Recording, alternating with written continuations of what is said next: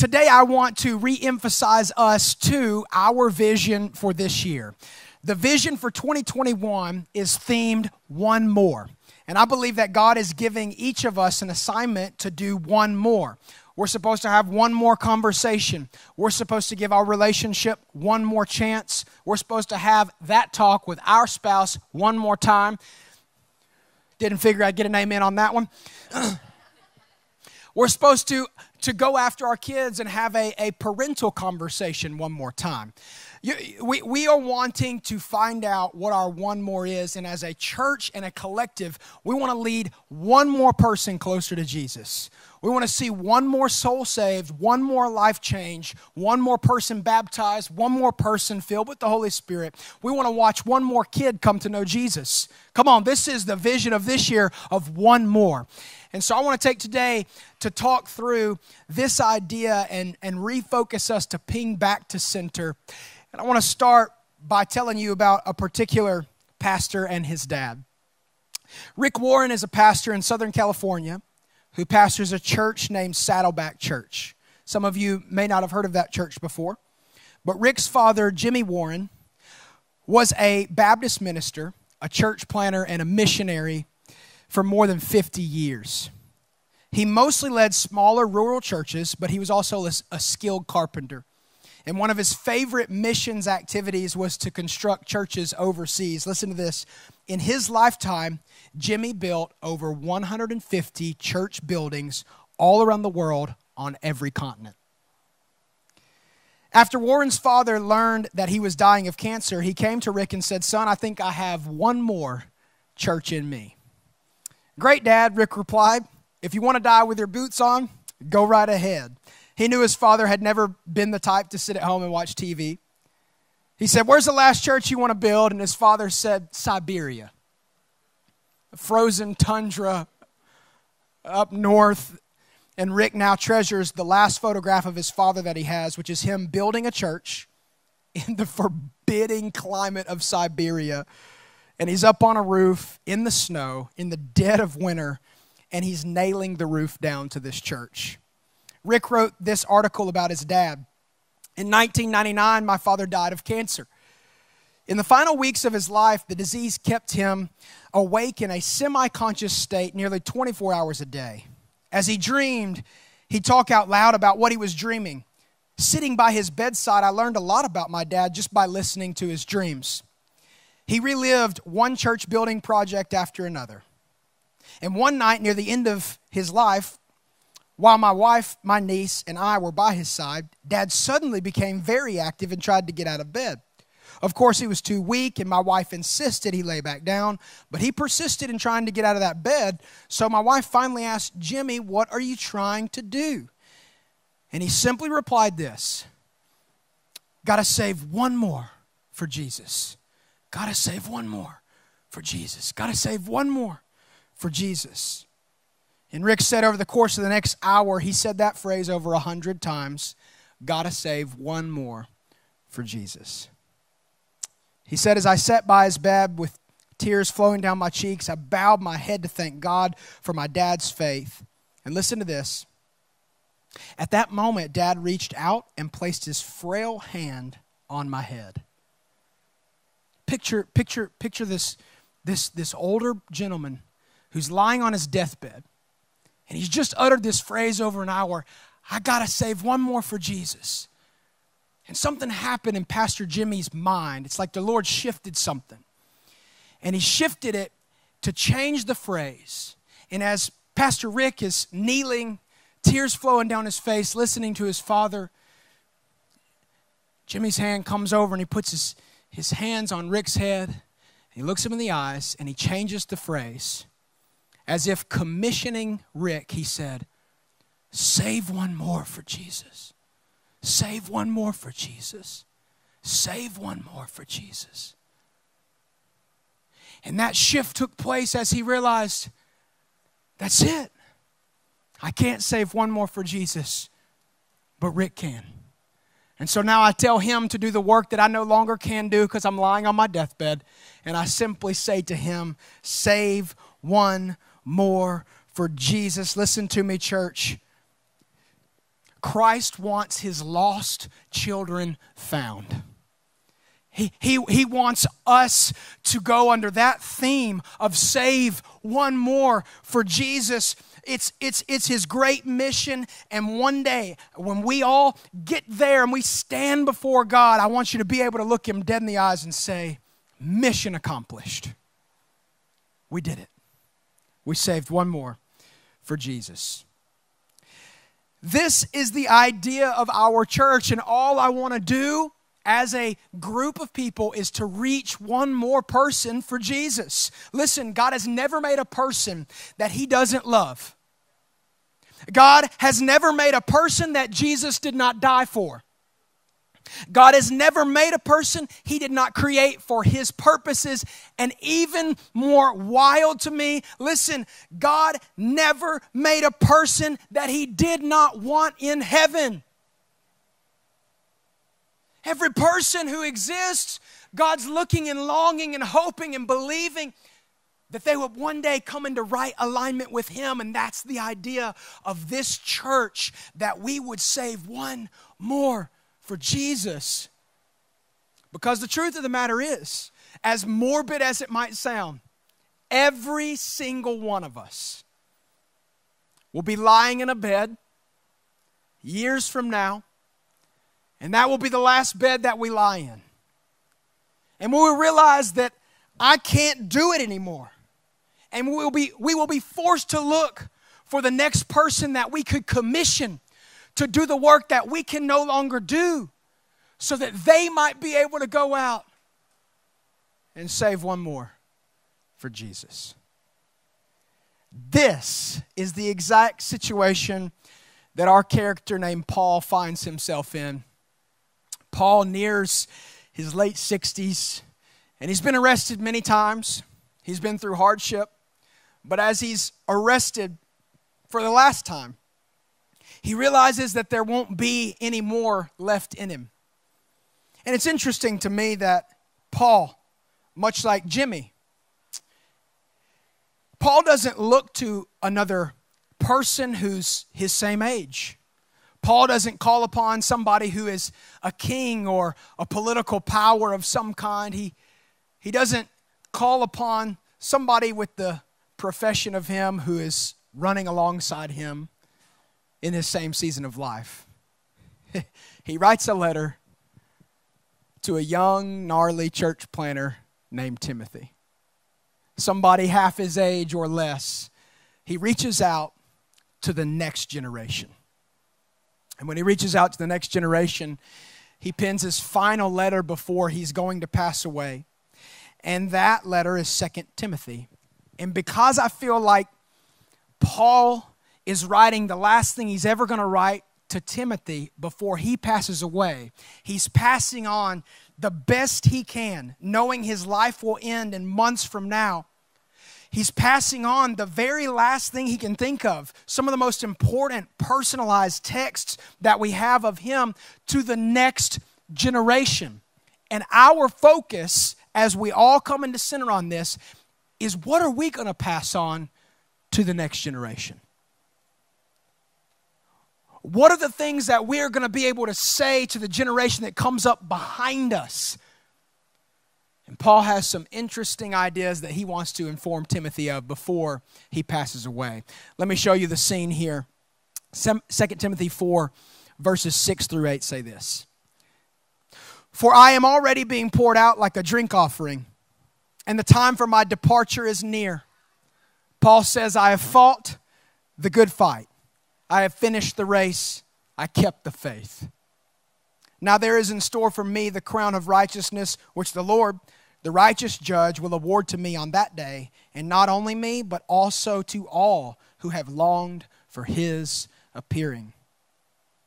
And then he continues to write to Timothy, and he says, Timothy, do your best to come to me quickly. He didn't ask for anybody else. He asked for Timothy. Do your best to come to me quickly. I want to see you one more time. I just want to talk to you, one more conversation. For Demas, because he loved this world, he deserted me and he went to Thessalonica. Crescens has gone to Galatia and Titus to Dalmatia, and only Luke is with me now. So get Mark and bring him with you because he's helpful to me in my ministry. I sent Tychicus to Ephesus, and I love verse 13 because it shows us this older man as the season is moving from fall to winter. He left his jacket in the last city that he was in. He's forgetful, Paul. He's dealing with some memory loss. And so he just tells Timothy, when you come, bring the cloak that I left with Carpus at Troas and my scrolls, especially the parchments. You can just see the aging sage here as he's withering away and he's getting cold in this stone chamber that's buried underneath the surface. No sunlight can get in. And so he tells him to come to him quickly. And then he writes, I start at the end of the letter to show you the scene that we find ourselves in. And now I want to take you at the very beginning of the letter to show you the faithfulness of Paul to Timothy. 2 Timothy 1:1-7.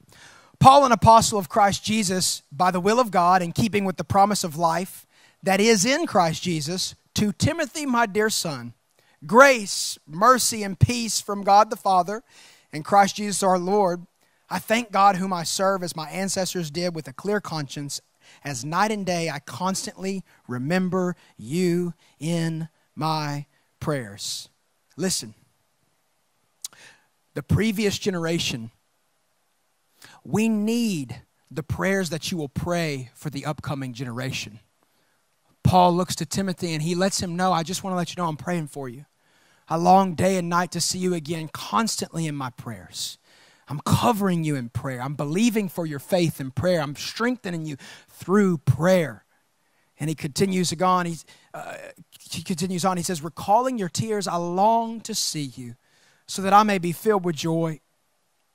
I'm reminded of your sincere faith.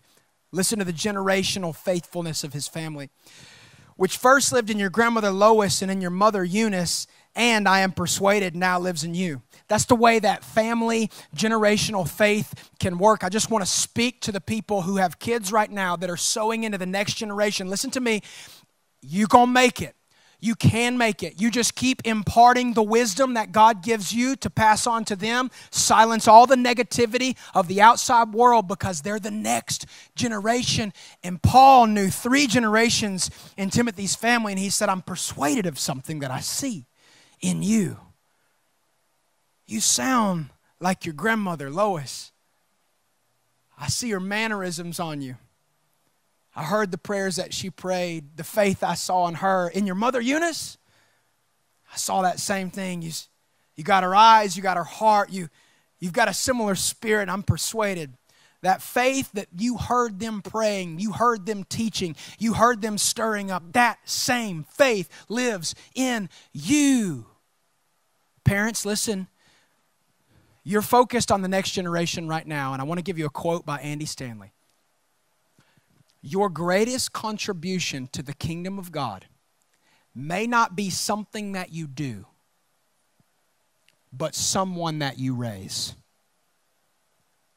The greatest contribution to the kingdom of God that you might ever make may not be something that you do. You feel like, man, my life is not going anywhere. I don't know where it's headed. Listen to me.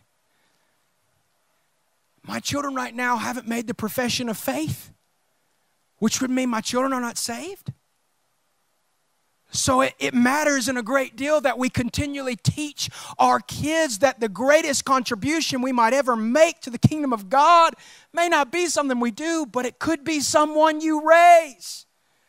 Don't you give up, because we need them. More on that in a moment. For this reason, I remind you to fan into flame the gift of God which is in you through the laying on of my hands. For the Spirit God gave us does not make us timid, but gives us power, love, and self-discipline. To the former generation, he said this. He looked at Timothy in his first letter because Timothy was dealing with a lot of church people. And, some church people were like, Timothy's too young to preach. Timothy, I was reading the scriptures while he was still in diapers. Oh, come on now, somebody's told you that before, right? Like, oh, son, but, I was changing tires, before you were born. Don't tell me about that. Timothy's dealing with a lot of disgruntled people, and so Paul writes to him in his first letter just to encourage him in the faith in 1 Timothy. And he hears of all this, and he decides to give him a report. 1 Timothy 4:12 through 14, Paul says, don't let anyone look down on you because you are young. Just don't even let them do it. Just pass water on a duck's back. Just move on. Don't even let them, don't let anybody look down on you because you're young. Just set an example for them in speech, in conduct, in love, in faith, in purity. Just lead the way no matter age or stage, he says to the next generation. Until I come, devote yourself to the public reading of Scripture, to preaching and to teaching. Do not neglect your gift, which was given you through prophecy when the body of elders laid their hands on you. I want to talk about what we're going to do with the next generation. The next generation is coming up behind us, and we have to instill some things into them. Our church is expanding as we've moved into a brand new facility for kids who are K through 5th grade. But we have to think about the next generation. Some of us are the current, some of us are the former, and there's the next coming up, and all of us have a responsibility in this. And I want to say to you, if you're in the former, if you might be 40 and above, I want to say we need you at this church. We need you as a voice inside of this people, this group. And maybe that can't stand for every week because y'all are like, well, I've seen some of y'all 18 to 35-year-olds. I know y'all need me, but y'all don't want me. You don't listen. Worth a toot. Yeah, tweet that one. So let me just say it from me to you. I need you. I need you in this church. I need your wisdom. I need your experience. I need where you've been. I need where you're going. I need what you've lived through because some of y'all made it through Woodstock. Okay, if you survived all that, we probably be okay. Some of y'all don't even remember the 70s. It's just a blur, It's just gone, We need you. We need to know how you made it, where you made it. We have to focus on the next generation, but we have to unify all the generations to be a multi-generational church. 18 to 35-year-olds, don't be so arrogant that you can't submit to the wisdom of an older person. I'm just coming at you right there off the cuff, all right? We have to be able to bridge the gaps because we need one another. And I want to talk to you about what this is and what this isn't. Because the responsibility isn't personalized just yet. It's not personalized just yet.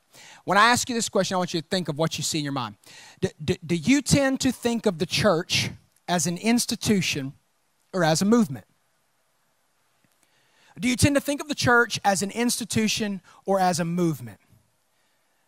Oftentimes when I say the word church, the picture that comes to our minds is going to be one of church buildings, steeples, auditoriums, stages with lights and all this.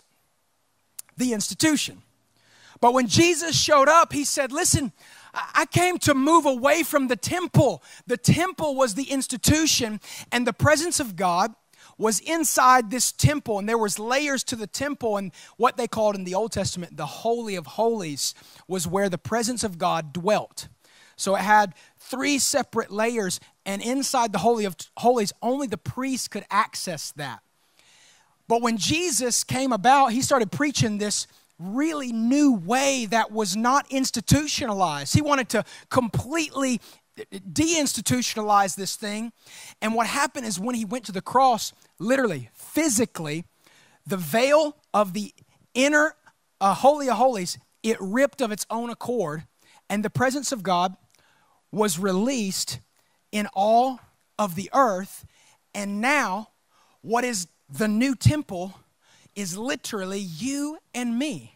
He said, that's my temple. That's my temple. That's my temple. You're my temple. You're my temple. You're my temple. You're my temple. I live in your hearts through faith.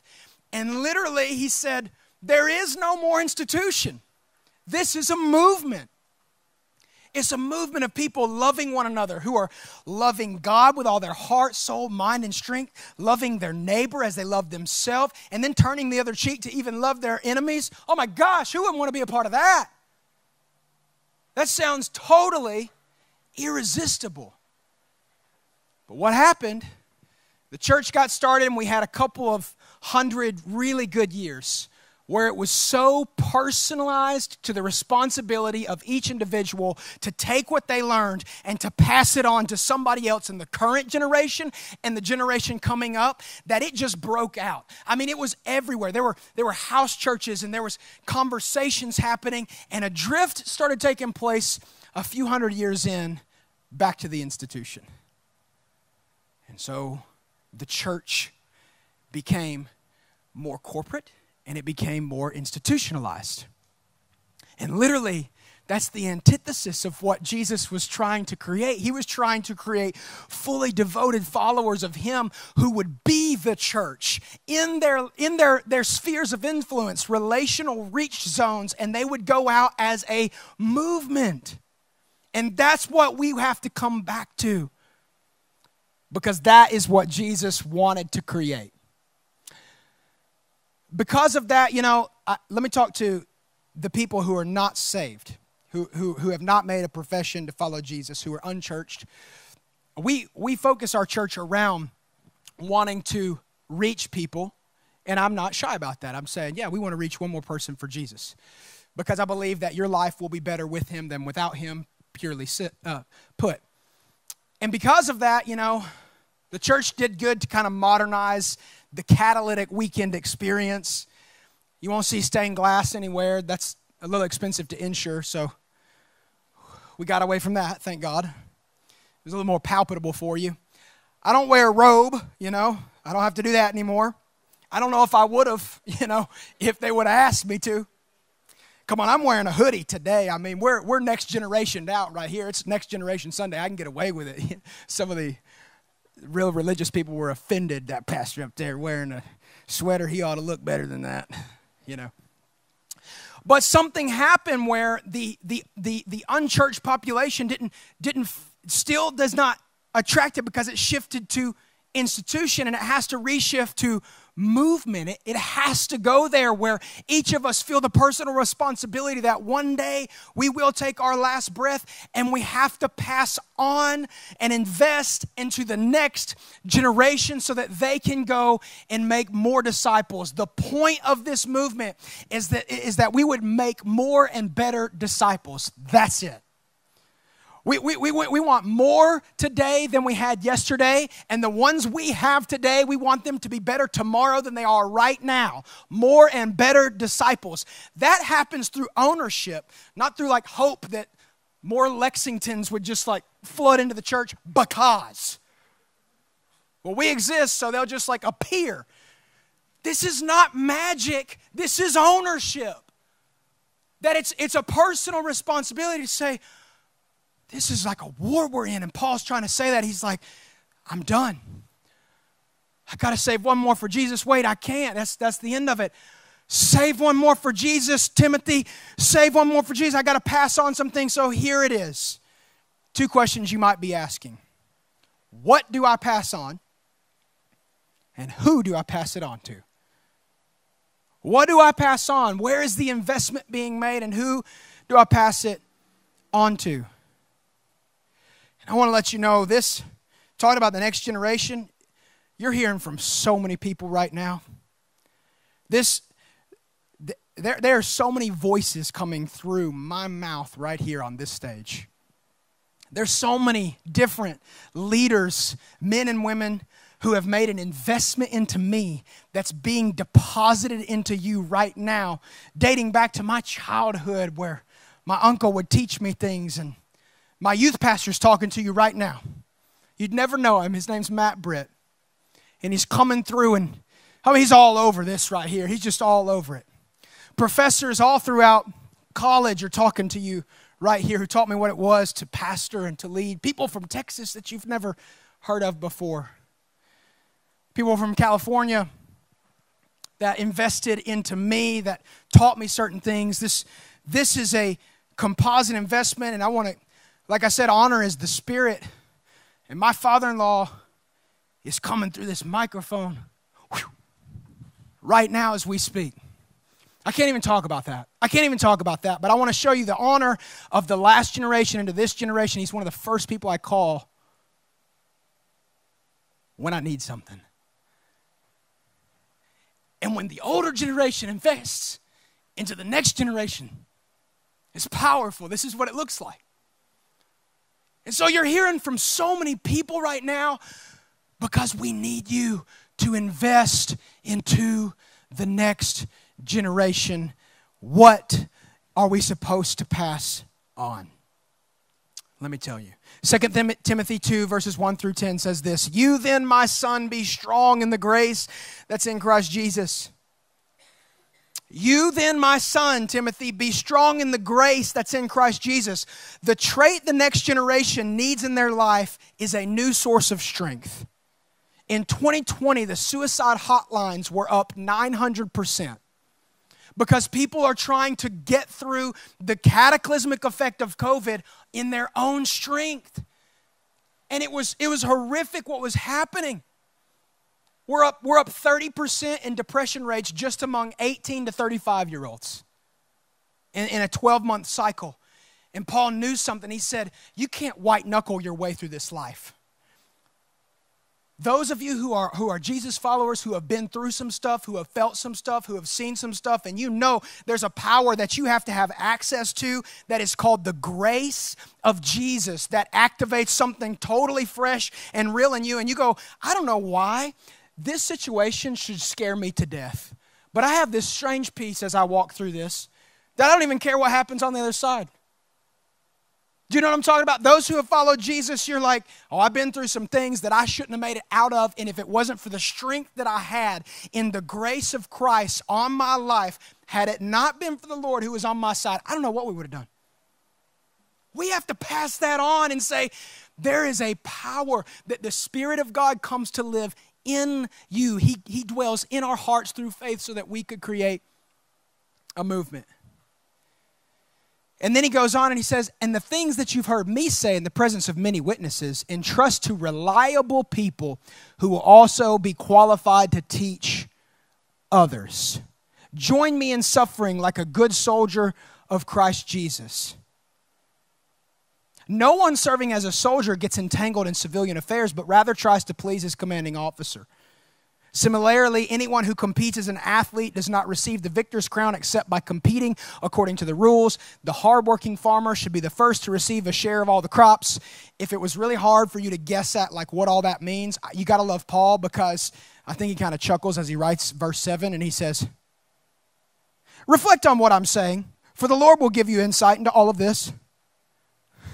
You know what I mean? It's just kind of like a joke. He's like, I got too much to say. I can't unpack all that. You'll be fine. Just pray about it.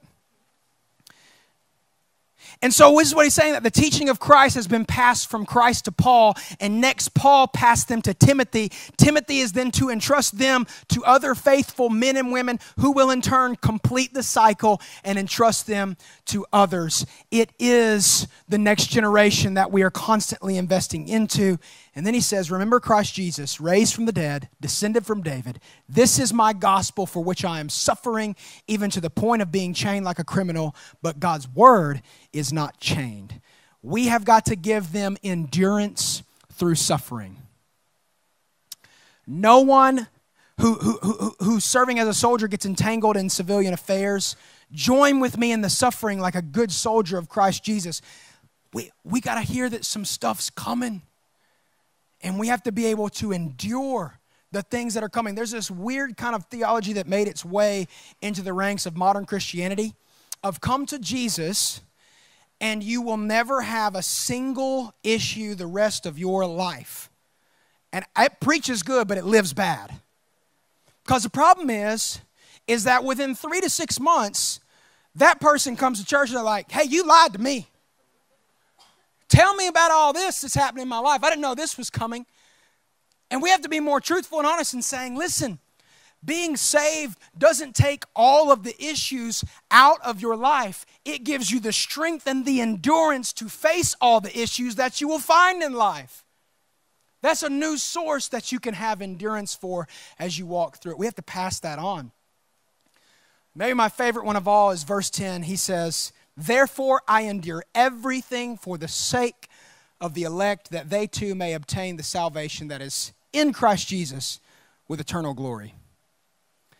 He says we have to have a focus on reaching and loving people. He says, I endure all of this for the sake of those who would say yes to Jesus. I don't know who that's going to be. I don't know where they're going to come from or what's going to happen. I endure all this as a focus on loving the people who are part of God's church. And I don't know who that is, but I just want to continually give them an opportunity to say yes to Christ. I remember growing up, we'd be in the kitchen. It's like 6 o'clock at night. We're out of school. Mom and dad are home, and they're making dinner, and there's music playing, and mom's putting something, together. And I'm from Alabama. My mama can cook. I mean, she can throw down in there, and we're making food, and I'd hear somebody knock on the door, and mom would say, oh, honey, go get it. Whoever it is, just let them in. Come on, just go open the door, and somebody's at the door. So son, go handle that. And I'd open the door, and it didn't matter who it was. Half the time, I didn't know who it was. And they'd come in, and mom would be like, oh, that's your Aunt Cindy from, twice removed, second son and daughter she lives in Florida. Oh, come on in. I didn't even know you were coming. Hey, take your coat off, stay a while, make you a bowl of chili. We're going. And they'd just be there for like 3 or 4 hours, and you're like, are you ever going to leave? You look up, and you're like, Mom, I'm going to bed, Anybody grow up like that? Like you didn't know who was coming over to the house at night. It could be anybody and everybody. Now in 2021, you're in the kitchen making dinner, 6 o'clock at night. Kids are home from school. Y'all are getting down with the music, and somebody knocks at the door. Shh! Get down! Get down! Hey, catch the lights. Don't you open that door, son. You get out.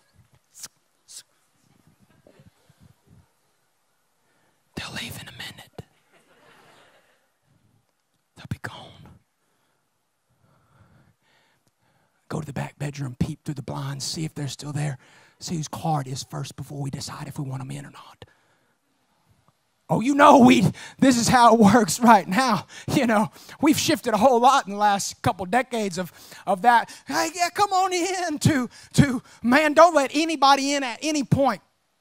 I think what's happened inside of our family culture is that it's mimicked the life of the church culture, where used to you would let anybody into the doors of the church, whoever it is, whoever they are, no matter where they've been, whatever past they have, come on in. Hey, how you doing? Welcome. And has the church gotten to the place where they're like, oh, why are you here? Shh. Can you just don't let them in. Don't let the unchurched or the unsaved people, God forbid that people who need Jesus come to church. Have we gotten to the point where we're like, oh, those unsaved people just act so unsaved? They're not saved. They have no responsibility to act anyway. Why are we upset with this? Of course they're going to do unsaved things. Woodstock in the 70s. We forget who we used to be, and we think that people are supposed to be who we are today when they haven't decided to follow Jesus. Listen, if we want to have a one more culture, we have to kill the no more attitude. Do you pick up what I'm putting down? We have to pass this on. We have to pass this on that, hey, listen, anybody and everybody at any point is welcomed. And if you don't know Jesus, you're welcome. If you do know Jesus, you're welcome. My mama had a phrase growing up, the more, the merrier. And the church left that and said, if you're saved, we love you. If you're not, get away. Let's huddle for warmth and get all of our people together, insulate until we all die and go to heaven, and forget everybody else. That's not the heartbeat of this church. that it has to be that we are reaching out and going, who can we help? We have a personal responsibility to make a movement happen. And we have to do it through the people around us. And we have to show the other people coming up, our kids, the people who are children and teenagers and adolescents and young adults. We have to lead the way, all of us, in showing what it's like to pursue relationship with people who don't think like you or look like you or talk like you, because the institution of the church of just like hope it happens, that's not going to work. We have to be intentional. That's what the former generation in Paul's world was passing on to the new generation of Timothy. Is he was like, hey, you endure all the stuff because all of heaven celebrates when one person comes to know Jesus. Is this not gospel? Jesus said that I would leave the 99 to go after the one. And when I get the one, I would re-emerge with the 99 and I'd bring them all together. This is exactly what we want. But then it gets strange because people get this bug of like, okay, I want to do this. You get into worship services and you pray and you're like, oh yeah, God. And you're like, God, use me. God, use me. I'll do whatever. I just use me. And 3 months go by and you're like, oh, I just feel so used. What'd you think was going to happen? Listen to me. We don't need perfect people. We need available people. You don't have to be perfect to serve the church. You have to be available. And we have this weird thing where people who stay church long enough of like turn away from everything that you've ever known, relational history with anybody and everybody, and then make it all about you. I'm just not getting fed at that church. It's not meeting my needs and where I'm at. So I don't want to serve. It's just not my season. It's my season to rest. Like, so you're the only person in the history of ever that gets to sit out on the sidelines and rest and get well before we play the game. We're playing hurt every weekend. I preach hurt every weekend.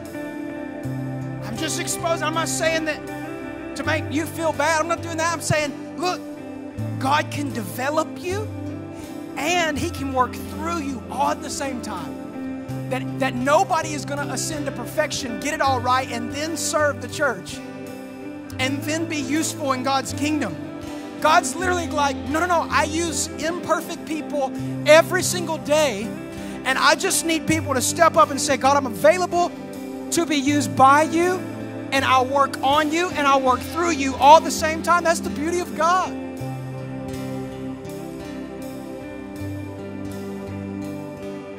And the next generation is so important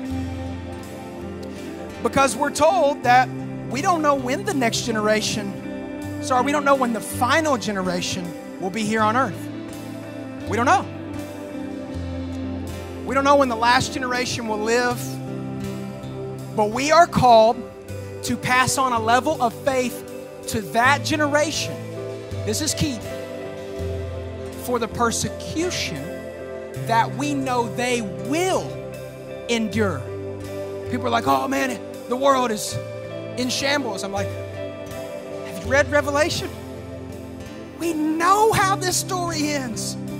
So we know that they, whoever they is, will endure it.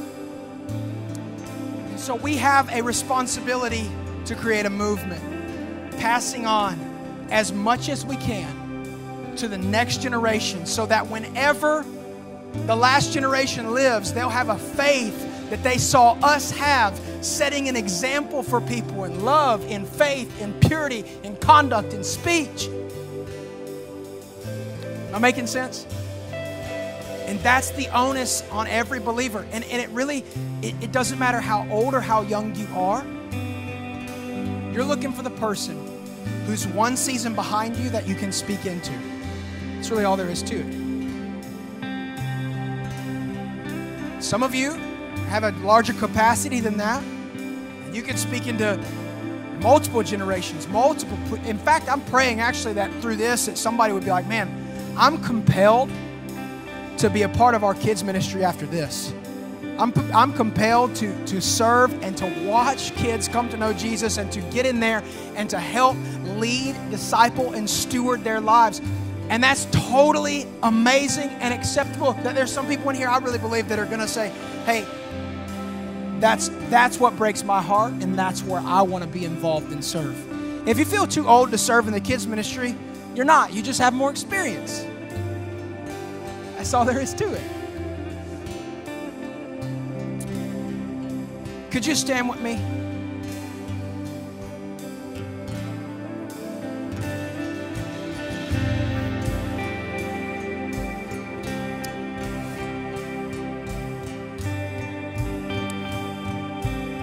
My pastor from Dallas, Texas, he had a moment. It was like a vision from God what his future might look like.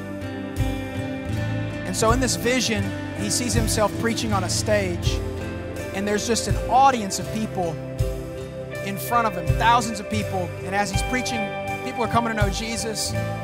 People are getting healed and delivered, and people are worshiping. It's just amazing. And the view is from the back of his head out to the audience. The view shifts to a helicopter view looking over his head down onto the stage, and he notices something unique in the vision. That there is a square hole cut out in the stage behind the pulpit, and he's standing in the square hole.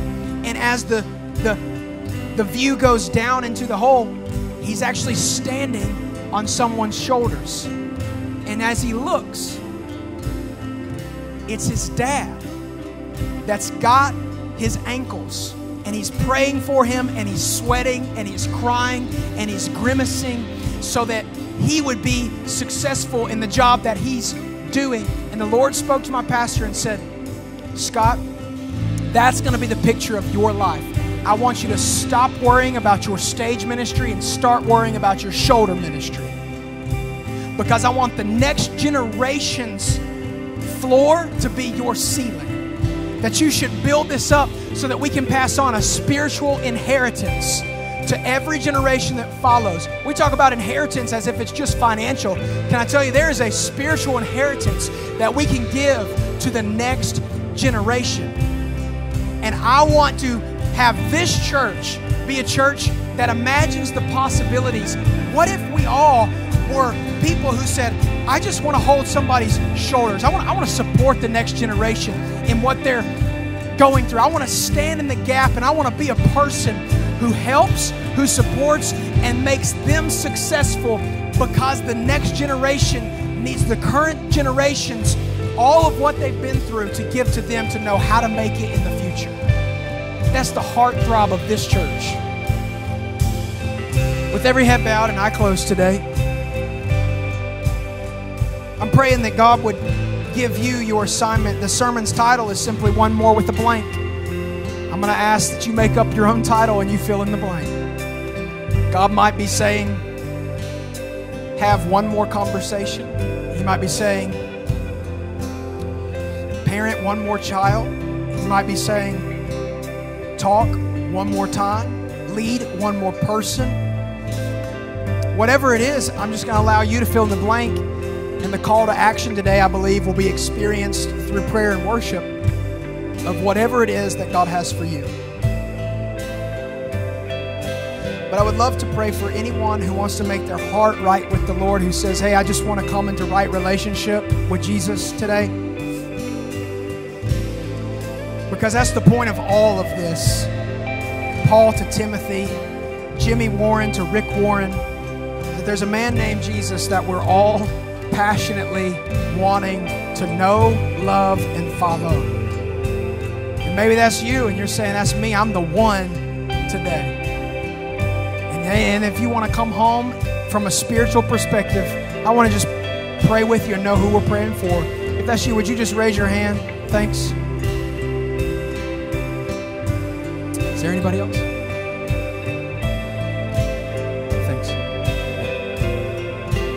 God, I thank you for what you're doing in this service. I pray that you would speak to every heart, every life. Thank you for those who are coming home today. Thank you for those who are getting new assignments today. I pray that you would use every single person. I want us to respond in one of two ways. We have a prayer team in the back of the room that you can pray with. And if you would rather not pray with them and you want to stay at your seat, that's fine. We're going to sing a song of worship. But I'd love for you to choose one of two, and the prayer team would love to pray with you if you would like to receive prayer in this moment and partner with them in prayer. Come on, let's worship together this morning. You go before us. Nothing can stand against the power of our God.